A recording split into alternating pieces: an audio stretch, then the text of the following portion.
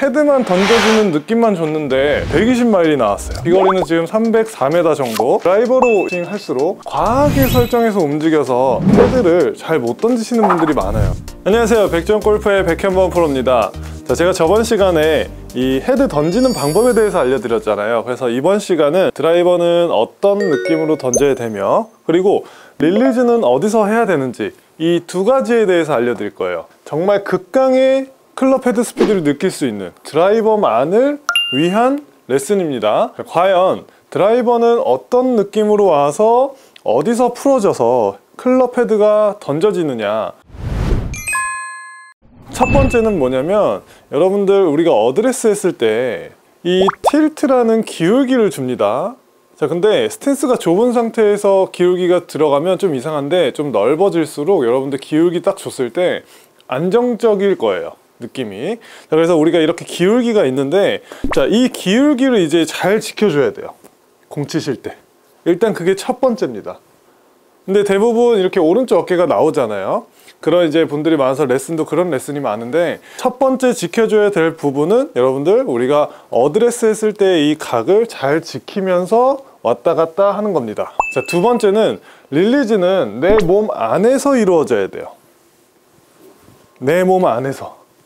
지금 보면 제가 뭔가 손이 몸 밖에서 이루어지는 게 아니고 지금 몸 안에서 이루어져서 클럽 헤드가 착착 넘어가고 있죠. 그래서 지나간 클럽 헤드가 제 팔이라든지 제 몸을 감아주듯 이제 마무리하려고 하는 느낌을 받고 있습니다. 쭉 내려와서, 자, 잘 보세요. 드라이버 같은 경우는 절대로 몸 바깥에서 로테이션이 이루어지려고 그러면 안 돼요.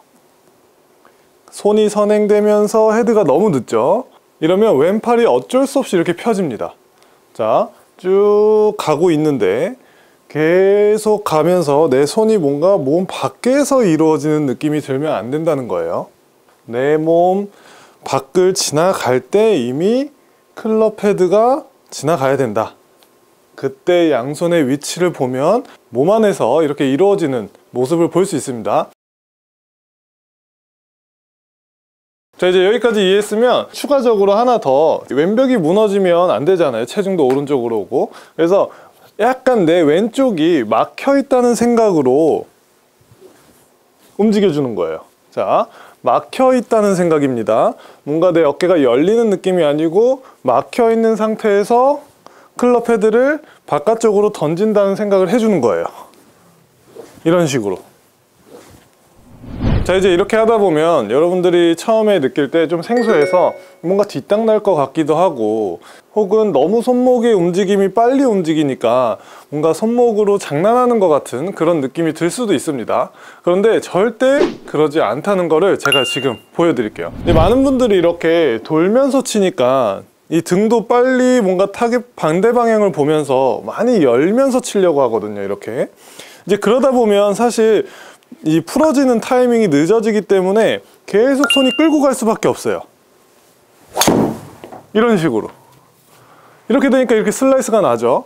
그거를 치고 난 이후에 돌린다? 이건 의미가 없다는 거죠.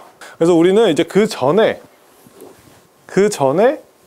클럽 헤드가 지나가서 뭔가 옆에서 던져져서 감겨 올라가는, 그래서 따라가서 끝나는 이런 피니쉬까지 만들 줄 알아야 된다는 거죠. 자, 그럼 제가 얘기하는 게 어떤 느낌이냐, 왼쪽이 막혀 있는 상태에서 던져지는 거예요. 내 몸 안에서 로테이션이 이루어진다. 자, 제가 저번 시간에 백스윙은 던지듯이 가서 이쪽도 던져진다고 했어요. 그 느낌을 최대한 살려서 이렇게 치는 거예요. 내 몸 옆에서 이렇게 오면서 클럽 헤드가 던져졌단 말이에요. 던져지면서 굉장히 빠른 로테이션이 들어가면서 감겨서 끝났어요. 이렇게 감겨서 내 몸이 계속 리드하지 않았어요. 대부분 제가 이렇게 레슨을 하다 보면 이게 몸의 움직임을 드라이버로 이제 우리가 스윙할수록 과하게 설정해서 움직여서 오히려 이 로테이션, 즉 헤드를 잘 못 던지시는 분들이 많아요. 자, 그래서 여러분들 첫 번째 지켜줘야 되는 건 어드레스 했을 때 기울기, 두 번째 왼쪽이 막힌 느낌으로 내 몸 안에서 로테이션이 이루어진다. 자, 이 느낌을 백스윙도 이 클럽 헤드를 던져주고 내 몸 안에서 던져주고 내 몸 안에서 던져주고 몸 안에서 이런 느낌으로 자꾸 바꿔주셔야 돼요. 하나, 둘. 자, 이제는 여기서 끊었지만 이제 넘어가 보면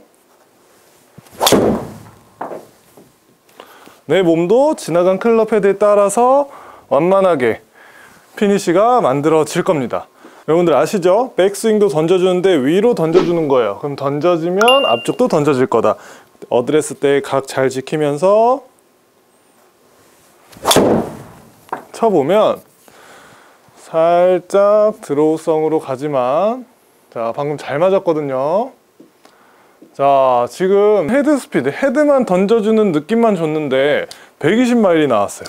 그리고 비거리는 지금 304m 정도 이렇게 나왔습니다. 그러니까 여러분들이 막 몸을 많이 쓰고 이런 건 좋은데, 중요한 건 여러분들이 클럽 헤드를 항상 내 몸 앞에서 던져줄 줄 알아야 돼요. 이번 시간은 제가 여러분들께 드라이버만을 위한, 또 드라이버 극강의 헤드 스피드 내는 방법에 대해서 알려드렸습니다. 열심히 연습해서 여러분들도 멀리 보내고 또 똑바로도 보낼 수 있는 그런 골퍼가 되시길 바라겠습니다.